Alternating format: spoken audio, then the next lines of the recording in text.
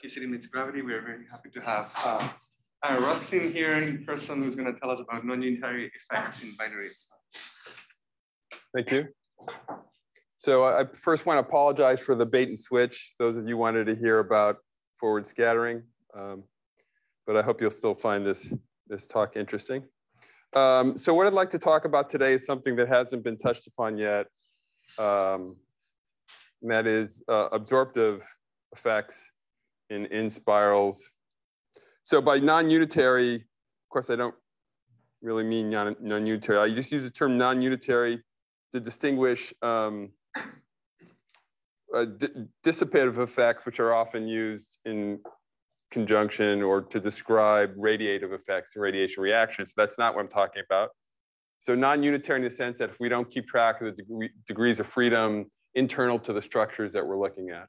So we're doing it inclusively from the point of view of the short distance. Well, it's not really short distance, as I'll discuss, but in terms of the internal dynamics of the constituents. So this is work that part of it dates back to a long time with Walter, and more. I'll tell you about more recent work with Jingping Li as well. Okay, so as we've discussed in great detail, there's been a huge amount of work in calculating the conservative unitary effects. And again, unitary meaning both potentials and to a lesser extent radiation by the amplitudes community, certainly by the GR community, and Blanchet's group have done a tremendous amount of work on radiation. But in terms of non-unitary, meaning internal dynamics, the amount of work has been relatively small in comparison. But especially given the fact for black holes that the love numbers vanish, the first finite size effects for black hole scattering that will show up in the data are the non-unitary effects, right? The mass and angular momentum absorption of the black hole. So those are the first finite size effects. And moreover, they're large in the PN expansion in the sense that the ultimate goal to extract love numbers to test whether or not the love numbers are actually zero is to get to 5 PN accuracy. And in fact, for non-spinning holes, the absorptive effects start at 4 PN. And for spinning holes, there's an enhancement due to superradiance and leads to 2.5 PN. So that's a big important effect. As you can tell, I mean, most of the calculations we've discussed here have gone well beyond that at this point. So there's a bit of catching up to do from this part of the template building process. Okay, so let me tell you what's been done. So the pioneering work was done by Eric Poisson in 2004, where he calculated the power loss for black holes.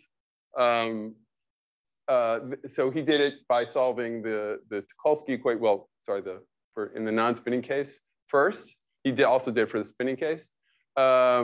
And Walter and I did the power loss using the EFT method way back in 2005.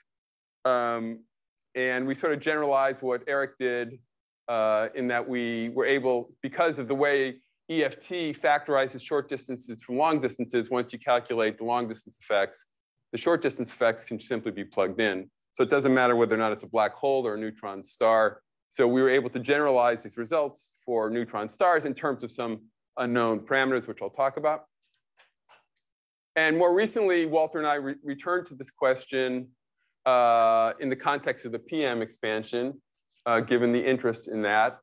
So we generalized it to we calculated a scattering angle. How the scattering angle can be used is still, I believe, an open question because it is absorptive. So the maps are different.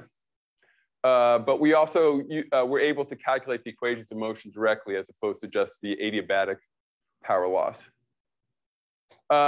So for the spinning case, in the same paper, Eric also did the spinning case limited to certain spin configurations. R here is the orbital plane, defines the orbital plane.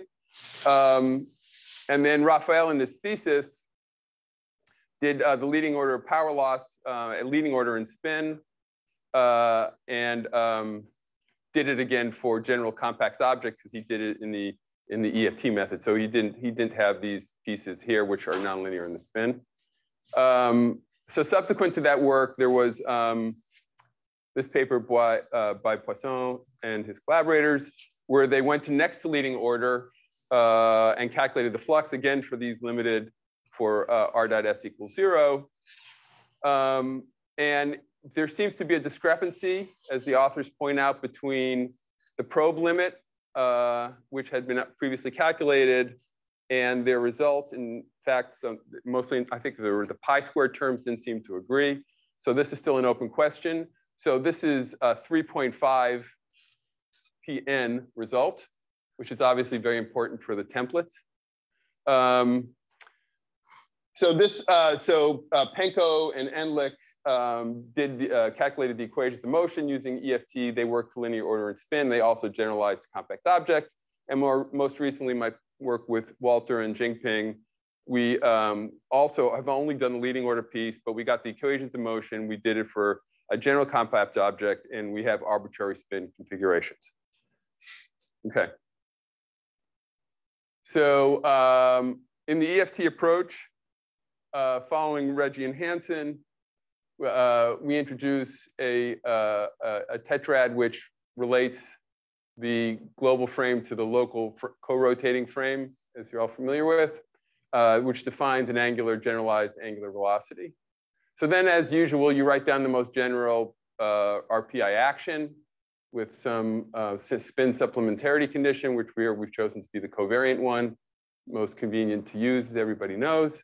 And so in here, there's an Einbein, which is used to enforce the mass shell constraint, and this is just p dot x. Now, if you think very generally, then this m can be some arbitrary function of the spin and the momentum squared. And if we knew that function, that would tell us the Reggie trajectory. So for whatever object you're looking at, you would have to match for that function. So the equations of motion, the constraints come from varying these as our canonical variables. These are conjugate after imposing constraints on the tetrad. Okay, so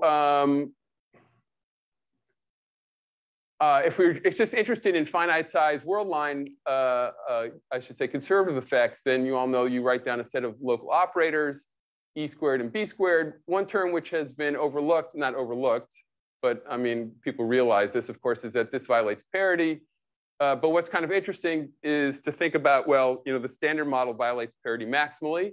How do we know that whatever dark matter is out there that could form stars, compact objects necessarily doesn't violate parity maximally?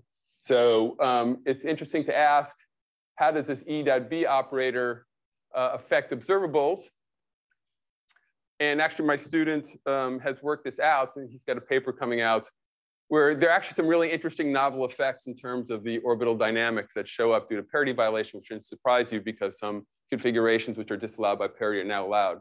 So hopefully they would stick out like a sore thumb in the signal, but of course processing that parity violation through the template machinery would take further work. Okay, so now let's talk about the non-unitary effect. So in general, we might think that compact objects are gapped, right? Because they have some sets of normal modes. But you have to remember that these normal modes are quasi-normal in the sense that their poles are away from the real axis. So they decay and they have very broad widths. So you can excite them with arbitrary low frequency modes. So we might think that we can integrate out the UV modes and then forget about it, but as a consequence of the coupling to radiation, that's just not true. So this is true in any absorptive material, right? It only takes, there's no gap to exchange energy with the system, right? So as a consequence, there's an infinite number of degrees of freedom. we're not going to try to model them. We're going to do it in a model-independent way. In principle, if you had, for a black hole, for instance, where you know the quasi-normal mode spectrum, at least numerically, then in principle, you could understand that from microscopics, but it's not really necessary because we're going to, in the end, we're going to do a low energy expansion and a match to the Reggie-Wheeler or the Tucholsky equations. Okay, so the interesting thing about this from an EFT point of view is that P and S are no longer fundamental variables. They're now actually thought about as composite operators in terms of the X degrees of freedom. Okay, so P, we won't vary the action with respect to P and X. We'll vary the action with respect to X to get our equations of motion and our constraints. Okay, so notice that the X have some unknown action which determine its dynamics that will actually determine in the end what the mass of the object is.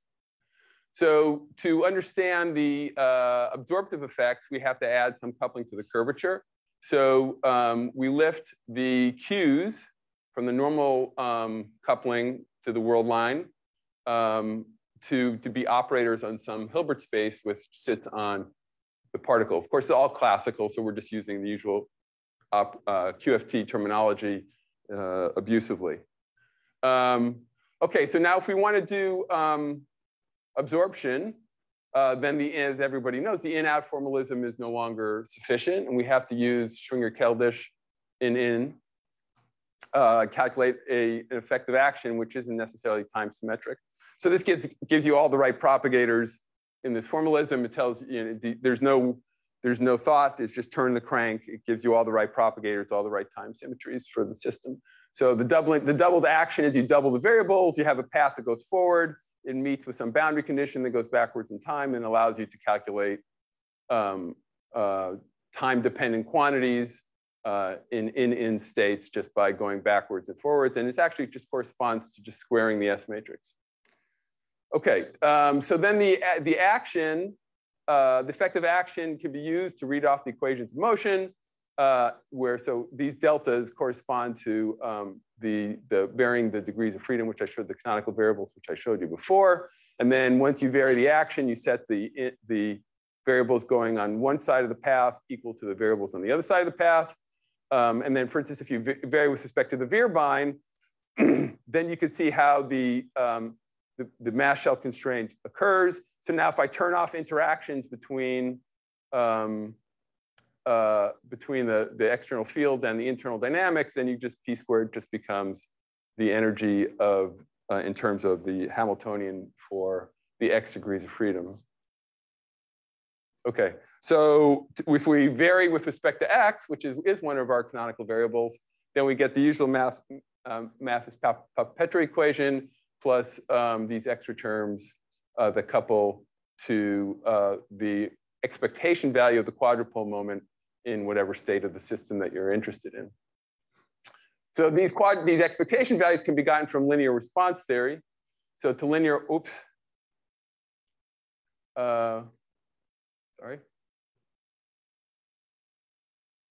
So to linear order, all we need to know is the retarded Green's function. So the retarded Green's function is defined in this way, which is time asymmetric, it's causal. So now the next assumption we make is that there are no long time tails. In other words, if you set the system ringing, it decays, and then eventually at timescales relative to the timescales of the orbit, all those ringings are over by the time you've gone one orbit. So it's a very fast response. So that in momentum space, what that does is that in energy space, I should say, allows us to expand in frequency. So we have Q will have some unknown coefficients here. These are some tensors in terms of velocities. And then this d by ds is the first time derivative on the E field. So we do an expansion in small time derivatives of the external field, which is exciting the object. Okay, so these coefficients include all the Love numbers. So presumably these have been claimed to be 0 for the Kerr black hole. So the first dissipative effect, or I should say, so these are not, I would call these conservative. These time reversal breaking are the first dissipative effects show up in these coefficients here.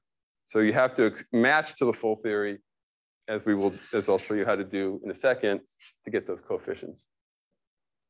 Okay, so the interesting thing about superradiance is that the reason spin is enhanced effectively, mechanically, is that these derivatives also act on the local rotating frame. So you can trade basically a little omega, the frequency, which is small, for the big omega, the rotation of the black hole, right? So you're just trading little omega for big omega, so you're trading up, and that's why you go from 4 to 2.5 pn in the spinning case. Okay, so now we vary the action with respect to the tetrad, subject to the constraints that it obeys its usual condition. And we get the usual spin equations of motion. But in addition, we get these effects from the absorptive part, the coupling to the internal degrees of freedom. Now, to get a relationship between P and X dot and S and omega, normally we would vary with respect to X and pi of X. But of course, we don't know what the action is. So instead, you can actually get these relationships by just making sure that the spin supplementarity condition is time independent, and that gives a relationship between the two. So in principle, it gives you this relationship, and you can see that if I drop these terms, then you would see that if I drop this and this, you'd see that P would just be proportional to X dot. But these are going to give corrections to that relationship. So using the previous results for S dot and then P, then we can just get the mass loss and the spin loss. And these formulas actually, not in this guise, were actually first found by Eric a long time ago. It slightly, of course, didn't look like this, but okay. So now we need to solve for these induced moments. So these are the moments induced by the background field. And if we want to consider, so this is a general space-time if you put the system in, but now we want to put the constituents together. So the mass loss we're interested in here will be in the background of a binary n-spiral.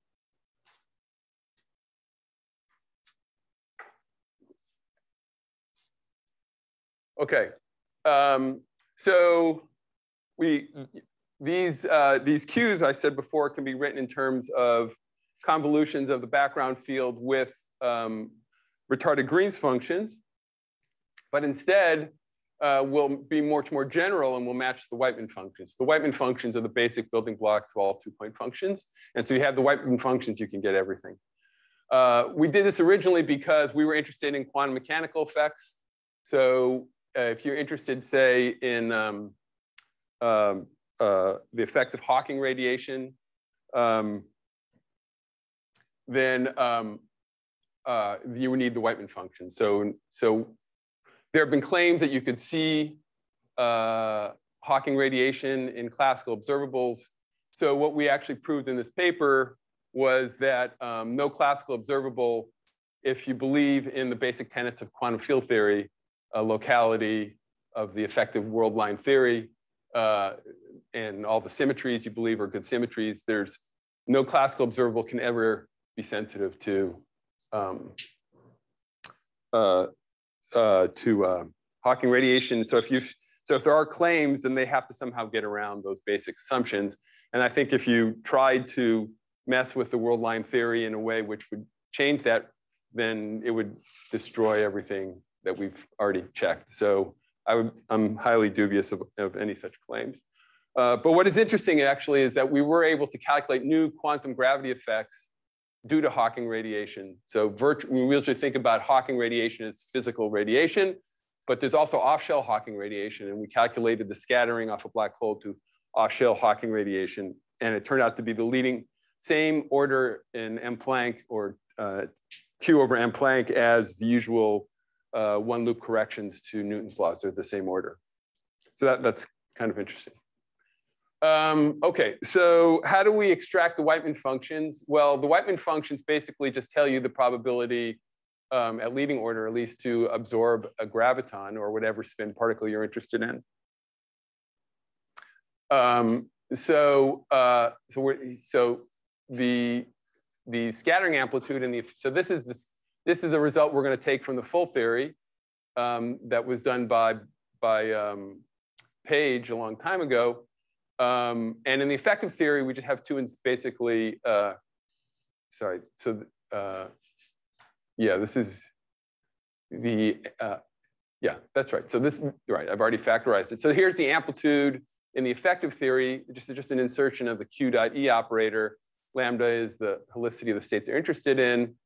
And then I'm not going to go through the details, but you decompose it into a helicity partial wave basis, go to the rest frame of the black hole or whatever you're looking at.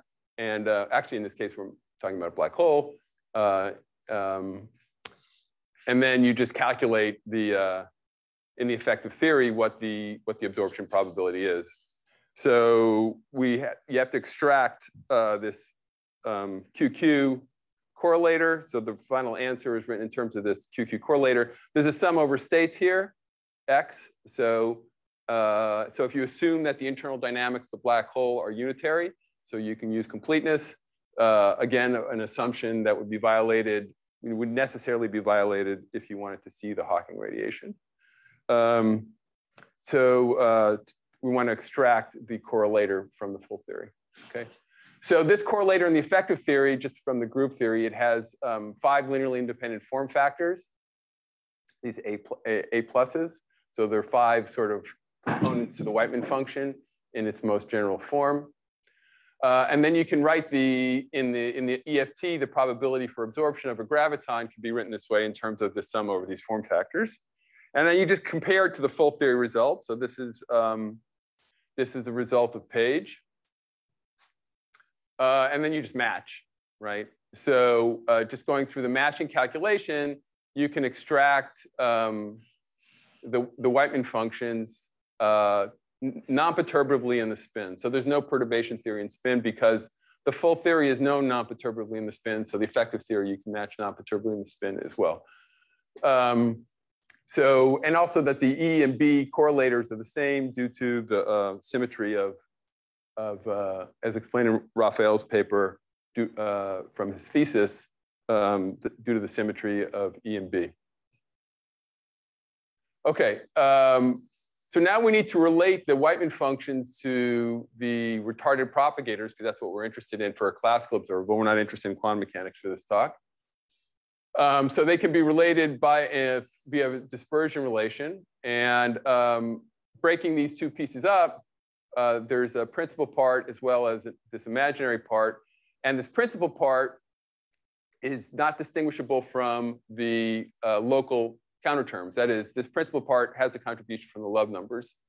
So we don't want to double count. In other words, in the action, we have the Q, we've turned Q into a dynamical degree of freedom. Usually when we write down E squared operators, we've assumed we've integrated out the Qs, right? So you don't want to include both the Love numbers as well as these pieces of the propagators, because they're essentially they are describing the same physics. So you have a choice either to keep these and match those to Love numbers or throw them out and just use the results of previous results for the Love numbers. Okay, so we're calling this the non-local piece, even though it's analytic in omega, but we're calling this non-local because it's the calculable piece. It's the time reversal breaking pieces. So that's just this piece that we're interested in. This piece we're going to toss because, well, we know there's 0 to leading order in omega. 5 minutes this question. Oh, okay. Okay, so I'm running out of time. This allows us to extract that part of the retarded Green's function, and then this allows us to calculate the induced quadrupole moment in terms of that result. This is the background field. These J's are just the generators of angular momentum in the spin 2 representation. Okay, in the limit where omega is much less, so for maximally rotating, this reduces to this simple result. And so for a curved black hole, all the even in J3 terms vanish. This is just a statement. So these even in J3 terms correspond to the local counterterms. So this is the result. This was the paper I was talking about, and as well as this paper, there was some issues here about interpretation, but we can talk about that later. So those are the leading order finite size effects. So if you just look in the tidal background, after using that matching, this is what the mass loss looks like. This again was written down by Eric. Okay, and as well, actually, don't remember which parts differ between here. I'm not sure if these had the complete result of Poisson. I don't remember. It's a long time ago. I checked that. So now if we wanted to calculate for the black hole, there's two contributions to the potential. There's the usual Newtonian one, and now the first finite size effects comes from here. Then we can just get the force on the equations of motion we get by just varying the action with respect to x1. And this is written in terms of the q. And similarly, we can vary the action to get the spin equations of motion due to the induced quadrupole. So for now, the electric part of the Weil tensor to leading order due to the companion is just this simple result, which allows us to write down a force law for as well as the spin equations of motion. And if you set these terms to 0, then this agrees with what Raphael did and with what Poisson did. Okay, so if we want to do 3.5, we need to go to next order. So there are two pieces. This is work underway with Walter and Jingping. So we need to match the Whiteman functions at next order. So we need to include the tail effect. And we also need to calculate the next order in the in effective action, which corresponds to these diagrams to insertions of Q. And then we also need to extract the next order result from the full theory. Now, as I said, the nice thing about the formalism is that because of factorization, you can recycle the same results. All you have to do is change some coefficients. So for a neutron star, if you have some equation of state, then you could just calculate the stress energy correlator. It's actually simpler than this because you're actually going to look at the low multiple moments. So if you decompose this, it becomes simpler. But this is really a problem in condensed matter physics.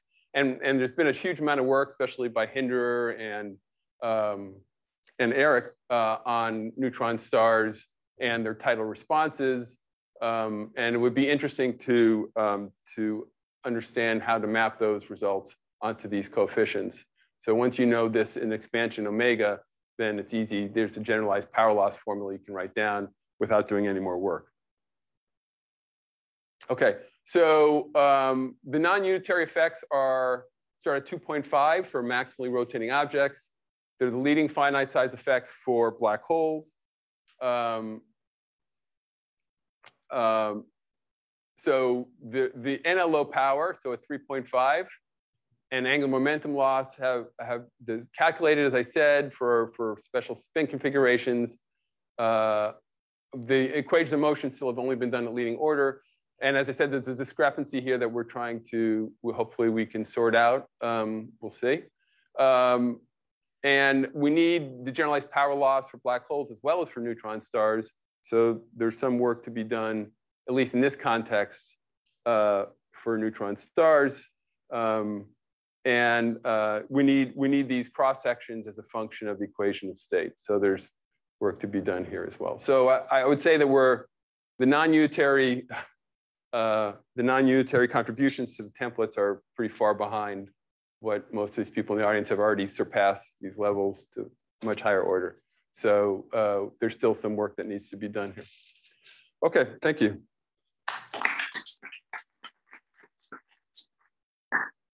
Right, questions for Ira? Ira, can you comment on the importance for the measurements? So it's one thing to be formally 2.5. It's another thing to how does it affect? That's a question probably for an expert. I don't know if Alessandra's online. She would probably know off the top of her head. But maybe just some sense. You don't have to be precise. The only sense I have is that Alessandra told me it was important. Okay, good. That's the only. I don't know what that means, but I trust her. So if she says it's important for certainly for EOB, then I believe it. And if it's true for EOB, it's probably true for the other methods as well. All right, there's many questions. So maybe we take one more. I think the Zoom question came first. So maybe. Alfredo? Hi, can you hear me? Yeah. Yeah, great. Yeah, I have a very naive confusion. So if we compute observables from scattering amplitudes, say we compute a scattering angle or radiative momentum, we are basically imposing the unitarity. We are using the unitarity method, right? We check that on the cuts, everything is propagating on shell. So how is this unitarity loss from that perspective? Oh, so I mean, from that perspective, I mean, clearly everything that you do in the QFT calculations are unitary, but it's just missing the degrees of freedom. So in that sense, it's not unitary, right? It's certainly self-consistent and unitary, but it's missing degrees of freedom. So that's why I'm saying the word unitary is a little bit of a misnomer, or non-unitary is a little bit of a misnomer. Are these extra degrees of freedom corresponding to? Are these additional states? Sorry. Well, so David just asked, don't I mean? A different sense. Different, yes. Yeah, everything is of course unitary. So I mean, there's no non-unitary physics. So whenever people say something's non-unitary, you could always ask, what the hell does that mean? Of course it's unitary. It's just that you're not keeping track of everything that you should be keeping track of. Sorry, Alfredo, what did you say? No, if this corresponds to extra states or extra particles, or is there a notion of these extra degrees of freedom? That's right. Yeah. Okay, so I think we can delay the rest of the questions to Slack since we started late and we are running pretty late. So let's thank Ira again.